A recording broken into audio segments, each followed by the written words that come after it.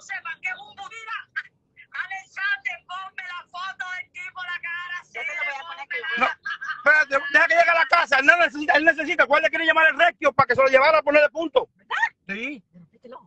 Sí, él está cortado por aquí por la cara. Ay, Jesús, un blanquito. con un tubo. Sí, con el tubo que le salió al rey. Con un tubo. Un tubo que se jala, y me tiró un tubazo, ¡pam! Le agarró el tubo y a mí me dijo como le fui a piñar, ahí. Del primer piñazo cayó en el piso. Para que no sea el valiente, porque estaba haciendo una directa diciendo, voy para allá, dale, maricón, dale, maricón. Mándame, Te voy a mandar las fotos y el video ahora. a lo último, mira para que tú veas, a lo último viene aquí y me da la mano, ya todo golpeado. Hacer eso tenía que haberlo pensado al principio. No te creo que te dio la mano.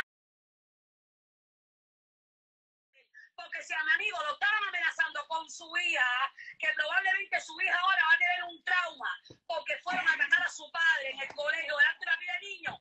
I'm sorry. Eso para que ustedes sepan lo que dan las redes sociales. Eso empezando por unos cuantos que son los que han enchuchado a Ibrain para que monte toda esta película.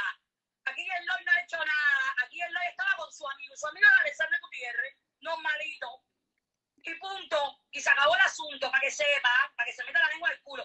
Alexander ni ha salido a defenderme, ni ha ido a pelearse con Ibrain por mí, ni un carajo. Alexander ha ido a demostrar que él es un hombre y que a él se respeta. Porque Ibrain desde ayer viene faltándole respeto a Alexander.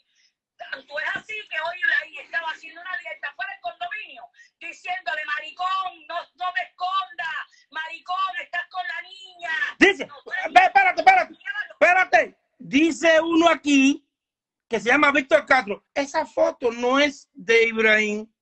No, claro que no va a aparecer Ibrain si está pinchado. Déjalo, no pasa nada. Pero mira, yo, ya aparte de todo, yo voy a decir algo, señores. Esto es para que ustedes vean de que las redes sociales están llegando, porque ahora yo no sé lo que le va a pasar a Ibrain, ni me importa ni me interesa. Pero las consecuencias que van a tener la familia de Alexander, la mujer y los hijos que estaban en el carro viendo ese espectáculo, porque un tío fue, un come mierda, mandado por otra mierda, fue a invadirle su privacidad. Y donde Ibrain está choteando diciendo que yo fui, que yo... Y entro para atrás en el directo de nuevo. Dale. Déjame ver si puedo subir. Déjame con calma. Tampoco se puede subir. Todos los guapos.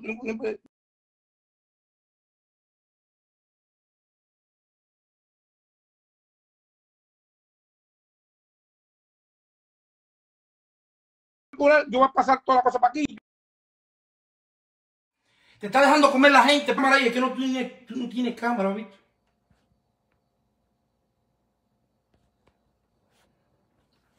No tiene cámara. Te está dejando de comer. A ver, porque apagué el teléfono y lo voy a prender ahora sí. No, mi hermano. Muy fuerte, extremadamente fuerte. Entonces, Ya se dejan comer la mente. Se dejan comer la mente por la gente. y para que no hagan inventar, dale, mira. Porque él dice que te dio, que no sé qué, para que no hagan inventar. Pero yo tengo video. Cuando mi mujer venga, yo tengo video desde que me bajo yo del carro. Pero mira, hasta que él se va. Mira cómo pone, tú ahí arriba, él dando una pila de piñazos, el tipo con la cara metida entre la hierba. Hace falta que hubiese una mierda de perro por ahí, para que se lo hubiese hasta comido también. No, pero mami, no, así no. Yo no me burlo de esto. Yo, el próximo que venga, yo voy a ir de nuevo. O que me dé una dirección que voy a ir de nuevo. Pero cuando vayan a hacer algo, pongan el video completo, no lo corten. Leo, aprende de esto. Que eso no te hace más hombre a ti, ni más, tú sabes. No, tú tienes mi número ahí, Leo. Esta está fuerte. Lo que le metiste fue de pinga. No, pero mi mujer tiene el video completo desde que yo me veo, desde el primer puño que le doy que va para el piso. Oye, Alexander pesa 300 libras. Pinga. 300 libras. No, pero tú pesas, pero tú estás macizo. No son lo mismo 300 libras masaboba del berraco ese que 400 tuyas que son a puro... Pero yo me explico. ¿Qué él vino a buscar aquí? ¿Verdad? Vino solo. Él vino solo porque él vino instrumentado. Él vino solo a Pero ahí buscarse te una... querían caer dos, pero ahí te querían caer dos, él y el tío con unos tubos.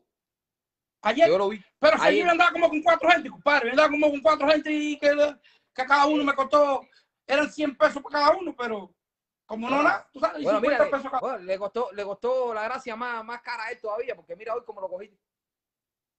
No, y como se lo dijo el policía, tienes toda la de perder. Tú no vives en esta zona.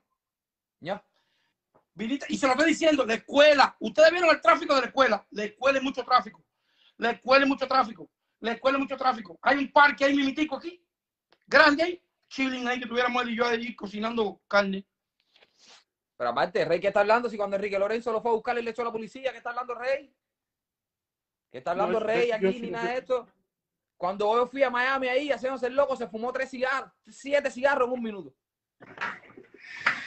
Déjame apuntar este número que está llamando mucho aquí. Chacho. No, tranquilo que, no, mi hermano, esto es para la historia. Él dice, no, porque yo le di por las costillas. ¿Por dónde pinga? ¿Qué?